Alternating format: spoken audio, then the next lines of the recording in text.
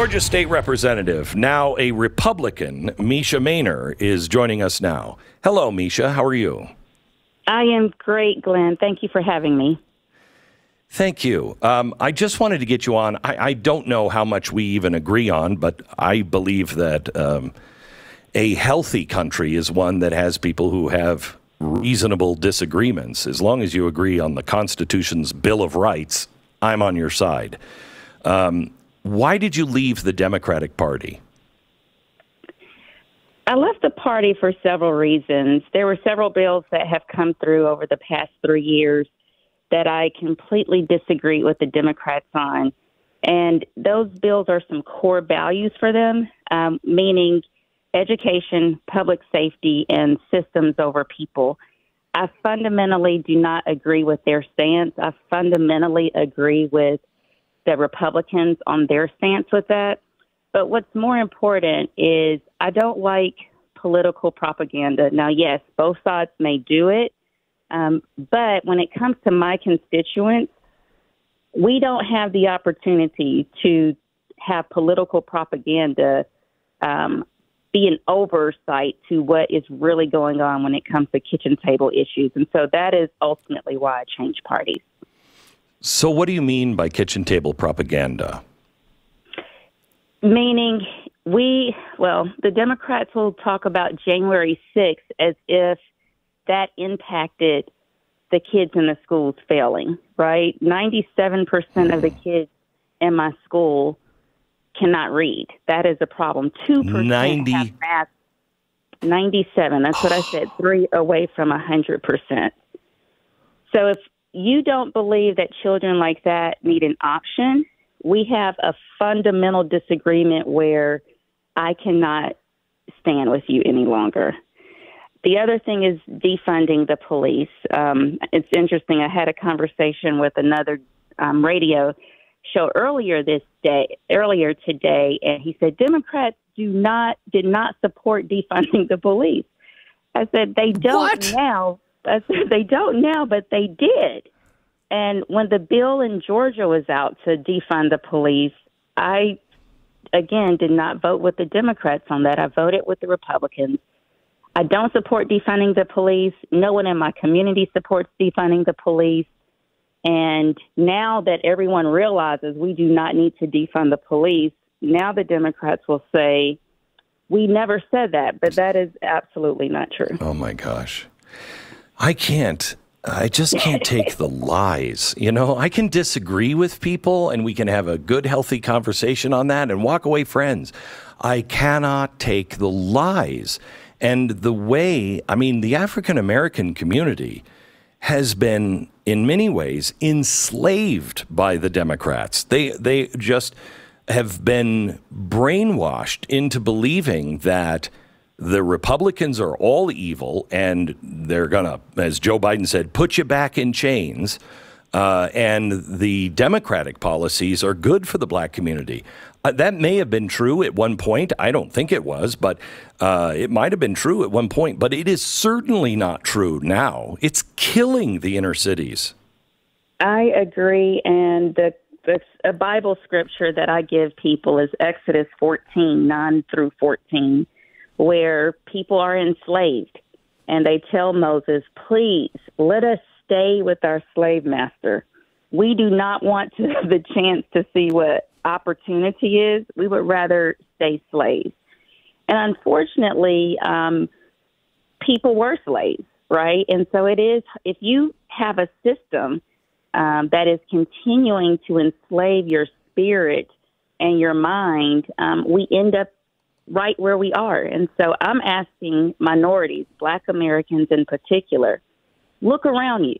There's not a Republican, there's not a white person that has been over your local school board, at the county commissioner's office, at the state legislature. So we cannot blame Republicans or white people for what is happening in our communities. It has been Black Democrats that have been leading the policies where you live.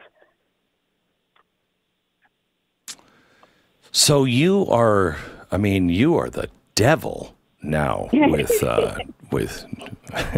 with Democrats. I mean, the messages that you have received, calling you the N-word, saying that you're following blindly, a stain on society that needs to be flushed, an Uncle Tom B., a Jemima MF traitor. I mean, the hatred is beyond understanding.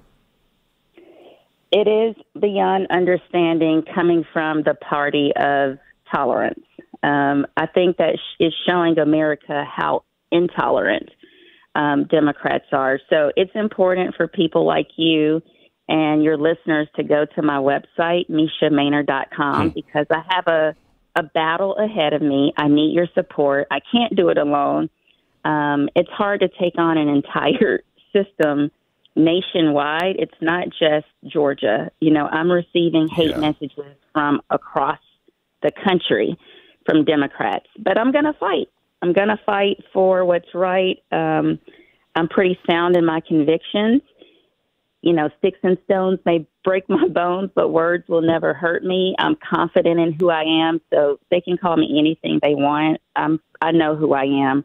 My family knows who I am. My children know who I am, so I'm praying for them. That is the most important thing. I know when I started this, I had a long conversation with my children, and I said, Dad's going to be saying things, and it's going to be ugly, and, I just want to know you know who I am, and you never forget who I am, because there's going to be all kinds of things said about me that aren't true.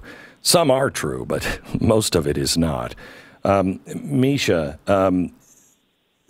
as you go into your constituents and you meet the people on the street, et cetera, we know what the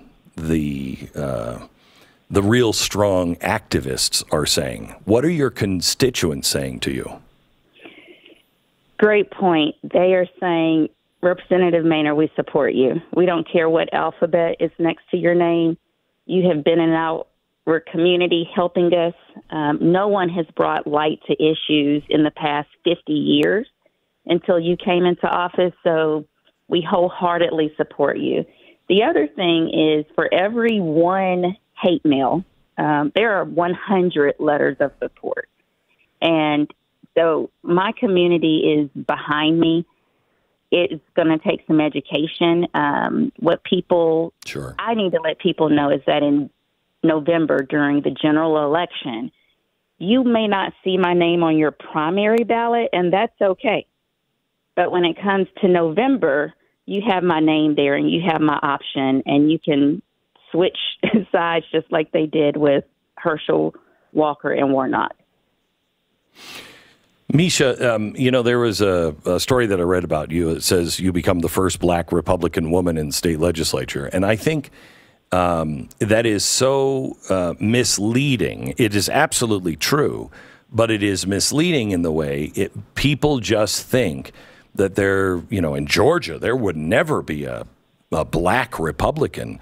In the 1860s and 70s, I think there was, what did I say earlier, Stu? 72 black Republicans that were part of the Constitutional Convention and the legislature in Georgia. I mean, if you were in the South and you were a Republican back in the day, you were most likely black. And it's just in those years, starting maybe in the 20s and 30s that things started to change.